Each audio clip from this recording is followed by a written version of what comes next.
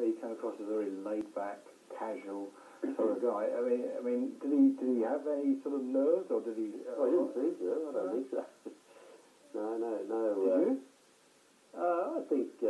Well, I suppose most players have a little nervous reaction to some matches at some time or another, either before going on or getting started or whatever, or during the match, depending on the circumstance of the match. But no, Lew was a pretty laid-back character and very casual, so nothing really ever seems to bother him that much. And in the amateur tennis days, that's why Lew's performances were a little bit up and down, because his feeling of concentrating on any particular match wasn't too important to him. But in the bigger events, important matches, that's when he really got his adrenaline flowing and got charged up. So he had some, according to the tennis history books, Lew had some very poor losses, but he in the amateur days, but he certainly had some great wins. Yeah,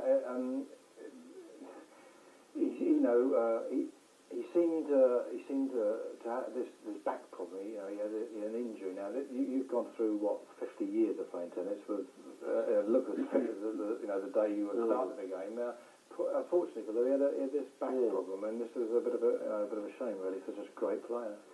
Yeah, well, Lew did a lot of physical work in the early days. I wasn't privy to all of that work, but he did spend a lot of time in Sydney at the Police Boys Club, and I think various exercise and different other weight training there, and things have been changed, just as we were talking about the tennis racket equipment. Things have been changed these days. The training ideas or ideas of diet and things like that, and so maybe there was some instance there where Lew might have done some damage to his young body. Yeah. That's possible.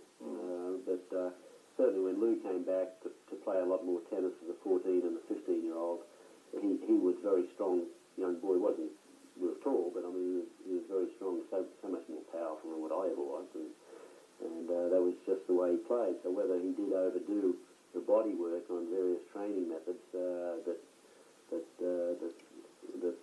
kind of accentuated some of these problems, but it was sad that anything that happened, Lew seemed to be prone to a little bit of injury. And something like that. Just going back to obviously anybody wants to win the Grand Slam, and then you stopped that dream for Lew in America. I mean, all right, we're on television, but what did he say to you after the match?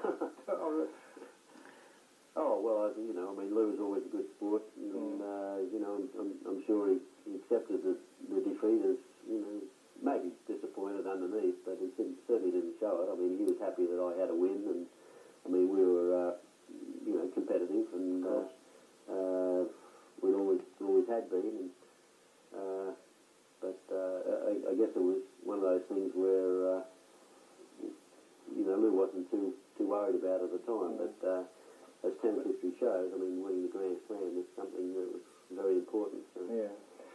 Now, going back to the famous match in England when you played Drognet, I mean, I asked this question, it was a very popular win, but the people said that you were young and you got plenty of time at it. Now, this guy's been there 11 times trying to win it, and suddenly he comes up against Ken Rosewall, and I don't know what he must have think before the match, but he went on to win. Did you feel in your own self that I've got a lot of time ahead? Well, I wasn't sure. I was just trying to take advantage of the moment, really. It was an ambition that all of a sudden came to me a little bit earlier than I expected, to be able to play at Wimbledon and certainly to be in the final that particular year. But I was aware of, Drob's play and his reputation, and I'd seen him play for a few years before that. And, I played well during that tournament, and unfortunately just not tactically well enough in that particular final. I was probably a little bit, too conservative and didn't use some of the best parts of my game. If I'd been encouraged to, maybe do a few more things by going to the net a little bit more, well, I might have had a better chance. When do you think you actually were at your peak? What year? How old were you when in your opinion, you were actually at your peak? Oh, well, it's pretty hard to say.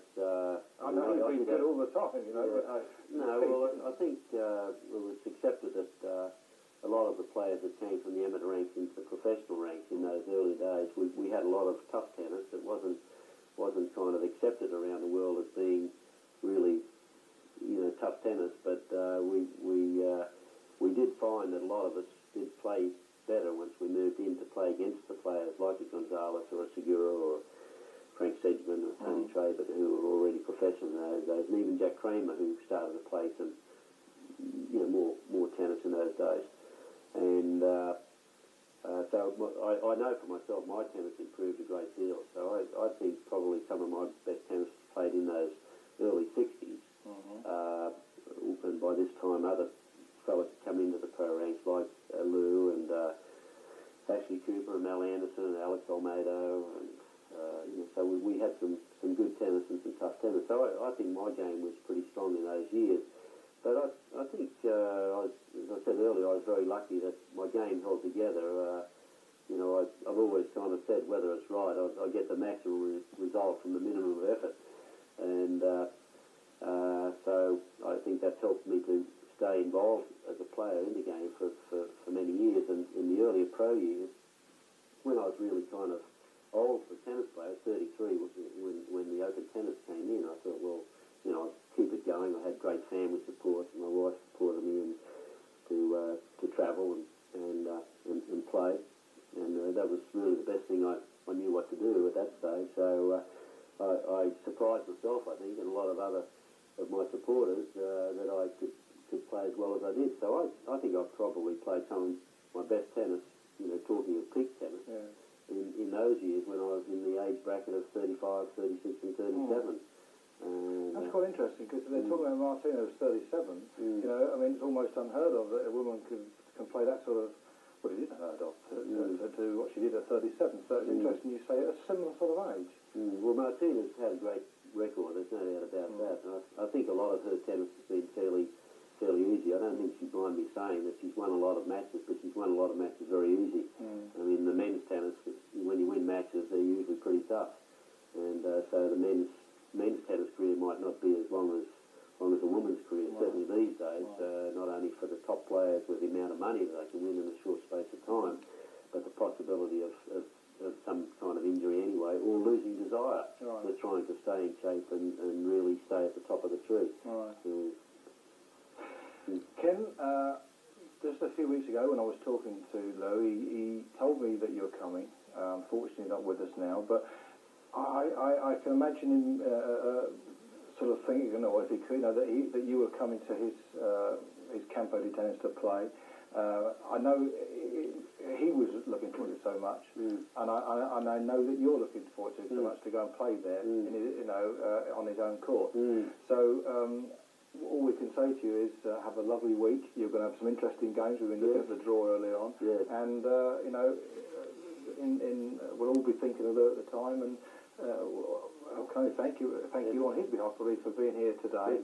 And it's been just super. So well, I hope it's going to be a good week, and we're all happy to be here. And these unfortunate circumstances, and because we all knew that Lew was sick, and but the family's there. All the family. We've missed them. I haven't seen Lew for nearly a year, so even though he's in Australia at the Christmas time, but we didn't get to see him at that stage. But anyway, we can only do what we know best. Well, the good thing is everybody will be, so the whole family will be all good. It's the year of the family, 1994. So the family will be there. And once again, Ken, thank you very much for coming. Thanks, good.